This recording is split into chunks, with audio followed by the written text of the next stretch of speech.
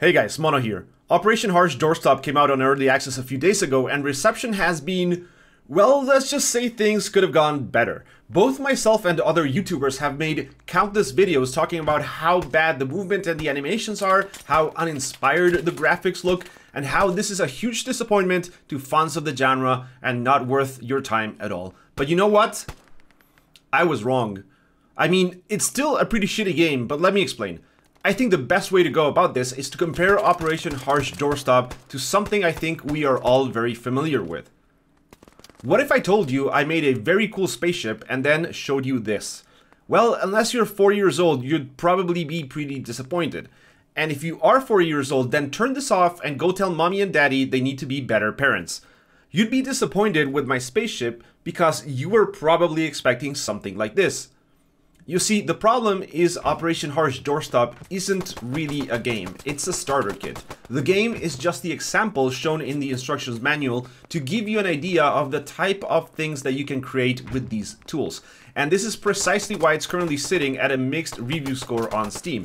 Those that don't recommend it are judging it as a game, and those that are recommending it are judging its potential as a set of tools for future mod development. Now, I've already had a few encounters with a rabid fan base that seems to think that this game is like the second coming of Jesus or something, criticizing me and others for not understanding how OHD will transcend all the other lesser games that I enjoy and become the one game to rule them all because it provides the blueprint and tools to make a game better than Squad or better than Arma or better than Hell I'm just not seeing the immense potential this thing has. But can you blame me? If I go to Blue Drake's YouTube, which in case you don't know, Blue Drake is like the head honcho of this entire thing, you will find videos with titles like "We just released our game for free" or "How to make our game better." Well, Blue Drake, my man, you done messed up by calling this a game. And trust me, it hurts to say this, because when I look at you with those blue puppy dog eyes, it breaks my heart, man. But a game has direction, it has an idea of what it wants to be and what it wants to achieve, and by your own words, if there are details missing or things that have not been implemented yet, it's not because I don't know you all don't want them. It's because I've intentionally not done that because I'm waiting to see what you all want.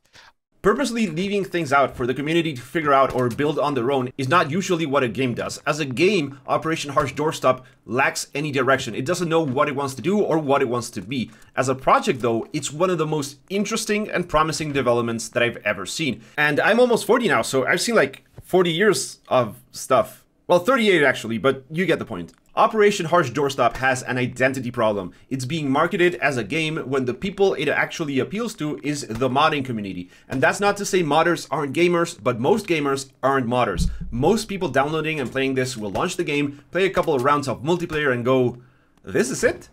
And they'll probably uninstall and never look back. But to the people that grew up playing mods like Project Reality, Forgotten Hope, or the original Counter-Strike, we know how amazing mods can be. And if we had been sold on this as a project and not a game, maybe we would be looking at it with a different set of eyes. That's the true premise behind Operation Harsh Doorstop. Every mod ever made has been restrained by the limitations of the game that it was built upon. They were all held back by having to adjust to the way that the base game handled things and presented its content. OHD is at its very core, at its very foundational level, all about the deletion of those restraints. It's about giving the community the ability to build what it wants the way it wants. Let's take Hell for example, which if you watch this channel is a game that you are very familiar with. Hell is a World War II shooter that has a couple of problems. Every map has to be the same exact size. Every map is limited to the same type of vehicles and tanks. It doesn't matter if the Panther existed or not when the Battle of Kharkov took place. You can spawn a Panther because you have to be able to spawn a Panther in every map or in no map at all. That's the way the game is built. I remember when the Battle of Kursk was announced and I asked if they would make it so more tanks spawned on that map than on all the other maps, given that Kursk was like the largest tank battle in history, but unfortunately no, it's limited by the same default vehicle spawns as all the other maps, and that sucks. If Hell allowed modding, which it doesn't, a mod would probably be severely limited by this type of design. The idea behind OHD is precisely to eliminate those problems and allow way more versatility, and it's free, so anybody and everybody can try it out and develop things for it. So the truth is, in that regard, OHD is pretty cool. There are still some valid concerns. I honestly don't understand how the game part of OHD will carry on in the future, how they are going to handle things such as mods for the animations or weapon handling, for example. Will those get incorporated into the base game if someone does a really cool animation mod? What happens if those new animations suddenly break another mod someone else is working on? Do they run different parallel versions of the base game, or how are they going to handle that? What will happen if different mod groups work on similar projects, potentially developing the same assets and weapons in parallel, wasting a ton of time and effort, which could be avoided with a more organized approach to the whole thing? Well, those are the things we are just going to have to wait and see, I guess. Making a cool mod takes years, and I think a lot of people that are really excited about this game are completely delusional when it comes to their expectations. There are people out there in the YouTube comment sections thinking that OHD will have the same amount of content as Squad does in a few months from now. I wouldn't be so radically optimistic about this, but the potential is definitely there for this to produce some absolutely amazing mods in a few years. I do think having a more focused direction for what they actually want their base quote-unquote game to look like would probably be a good idea, since limitations aren't always bad. They can actually help focus and concentrate a project.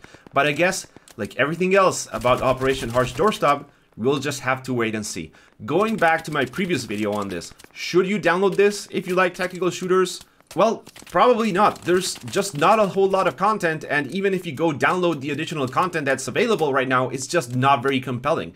But should you keep an eye out for what comes out of this in like a few months or a few years? Absolutely.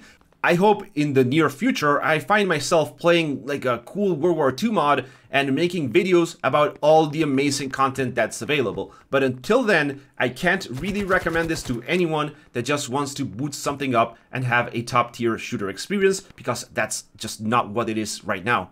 And that's it, guys. I don't think anybody's actually wrong here. I think a lot of people are judging this by what it is, and a lot of people are judging it by what it can become. And none of those approaches are incorrect, but those two cannot be compared at the same time, because you're just talking about different things, right? So anyway, that's gonna be all for today. Let me know what you think down in the comments section. If you enjoyed the video, give it a like and subscribe to the channel for more. And as always, I hope I will catch you in the next one.